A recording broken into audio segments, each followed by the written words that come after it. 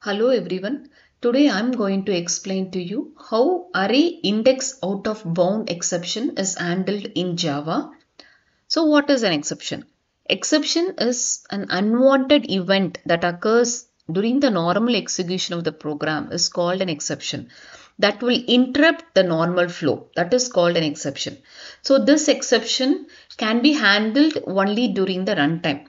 So in the previous video, I have explained to you about the arithmetic exception where we have handled for divide by 0.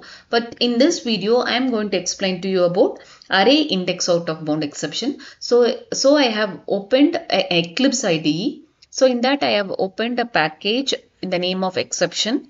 Okay, inside that I have created a class in the name of except1. Now I am going to write the program for this. So first we will write a public static void main function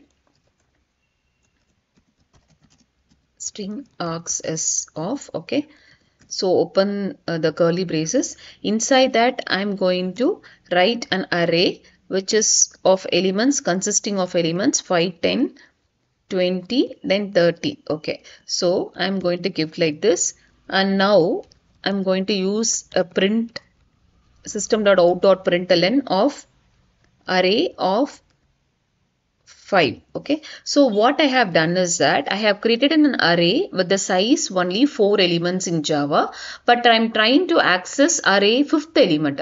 So it gives you an error. So to handle the error, I have to use try and catch block. So I'm going to write all these statements inside this try block. Okay, inside the try block I'm going to write this. So whenever I write this try block, it should be immediately followed by a catch block or finally block. So here I'm going to use a catch block which is going to handle the array exception. So here there is an class is available, inbuilt class is available in exception in Java, that is array index out of bound exception, which will handle this particular error, array index out of bounds.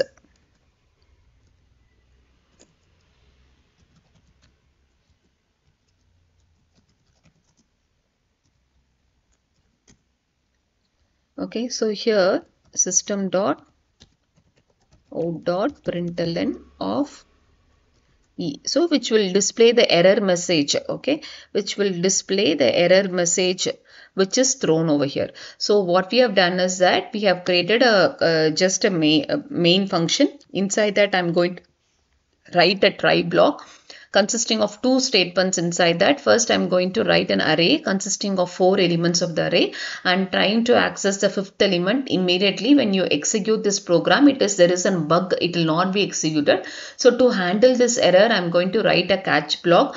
Inside the catch block, there is an argument, that is array index out of bounds exception, which is already inbuilt class available in Java, which will handle the error which is thrown by the try block. And inside that I'm going to write system.out.println of E, which will print the error message which is thrown. Okay, and here also you can give the statements after this system.out.println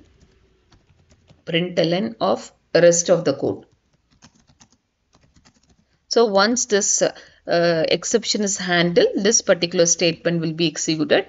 Now we will save this program and we will try to execute this. Okay, when you execute this, I'm getting here java.lang.array index out of bound exception. That means index 5 out of bound for length. So this is the error message which will be displayed, and it will execute this rest of code also. Okay, so this is how you have to execute this program.